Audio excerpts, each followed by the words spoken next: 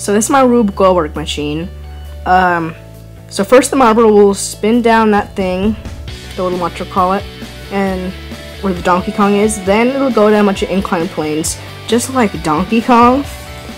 where it'll fall through that little block because there's a hole in it, and it'll go through that pipe, eventually dropping in to a pulley,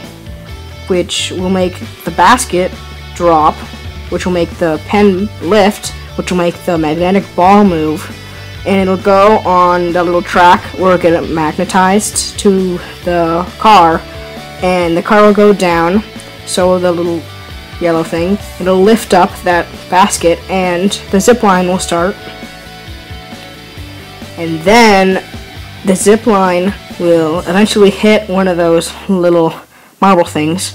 usually the black one, and the marble will roll down the screw,